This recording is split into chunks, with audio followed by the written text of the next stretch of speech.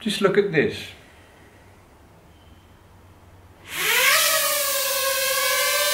This is a little drone.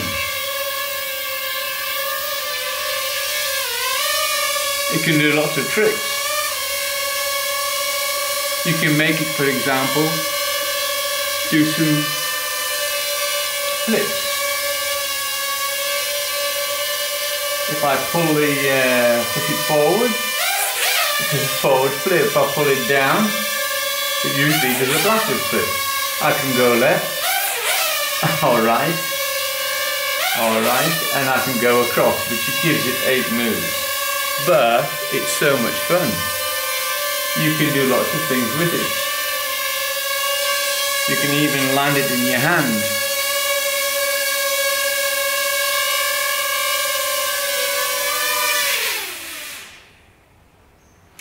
Now, this little thing is called a tello. And the thing to me is, it's awesome, but how does it work? What I want to do in the next few months is put together some very short videos on how drones work. We're going to start with this little one, but then I'm going to move on to some other popular drones, a Mavic 2, and some of the Phantom ranges as to how they work. Today we're only going to look at 2 things. In the future we'll look at things like GPS, sensor avoidance, collision avoidance with sensors, how they travel so far, how they're able to come back and automatically land in an emergency at the exact same point they take off. Today we're just going to look at 2 things. The barometer, which checks for air pressure, but when it's landing, so that it knows when to calm the engines down or speed them up. And we're going to look at how they keep so steady in the air, and they do. They keep incredibly steady in the air. So there's 2 things we'll look at today. In the notes below, I've listed a series of things that we can look at in the next, I'm going to look at in the next few weeks. So have a look at those.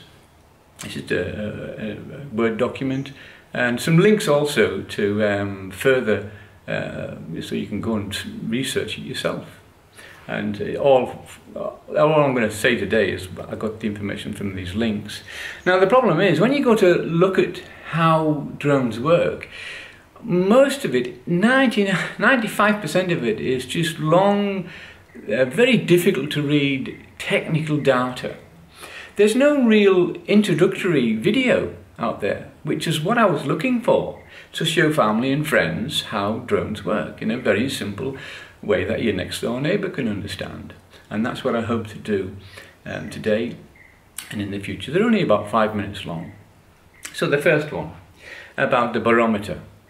The barometer checks air pressure. I'm going to launch this. I used a slide bar that time. And I'm going to lower it a little bit and show you how the barometer works. It's now checking the pressure below it, and if the pressure is significant, the motors will rotate to keep the same level. If I grab the drone and raise it slowly, you'll hear the motors drop, and that's because it thinks it's landed. It's checked the pressure below, and it's thought, okay, the pressure below has dropped, I don't need to rev up my motors and to keep airborne, so I'm going to go into a semi-comatose state. If I drop it, it will rev up again. I'll just move it away because there's a little table down there. So I'll drop it, and up it comes. And we'll give it a little bit of help so you can see it. And that's what the barometer does, which is an enormous asset for keeping steady in the air vertically, and for when it lands. When it senses the pressure build up on the ground, it slows down and eventually slows the motors down so it can land very smoothly and safely. And that's awesome. Now I'm going to show you how it remains steady horizontally now. It's got something called an optical flow system.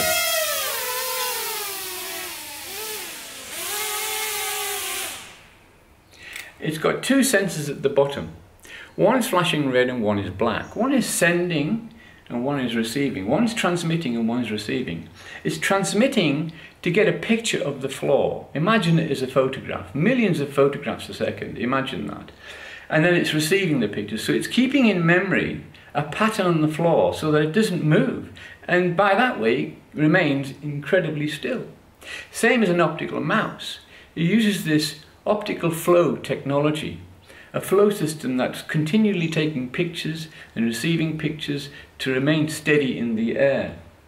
And it does, in fact, remain extremely steady.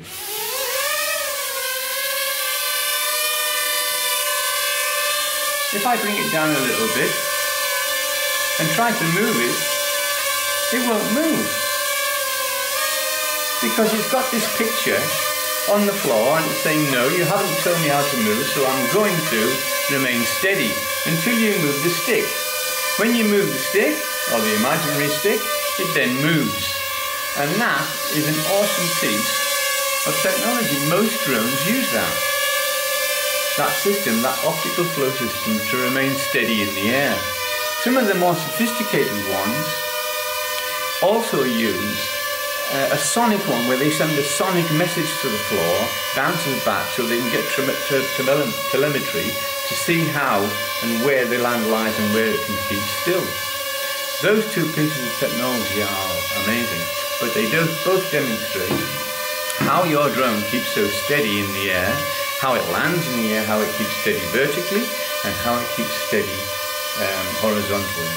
Obviously, as we move on to the Mavic and the Phantom 2, the systems become more complex and they become more sophisticated, but they're explainable, and that's what I'm hoping to do. And I hope I explained today how the barometer works and how the optical flow works. So next time we're going to look at GPS system, how the drone talks to all these satellites, which is even more amazing. Comments are very, very welcome, but if you do have sort of comments and contributions, please do so, negative, positive. As long as they're constructive, that's fantastic. I may modify some of the things I've said today based on people's replies. And please do send a link if you've got any links. Again, I've got plenty of technical links. It's ones that really explain in everyday terms to your next door neighbour how a drone works. See you next time.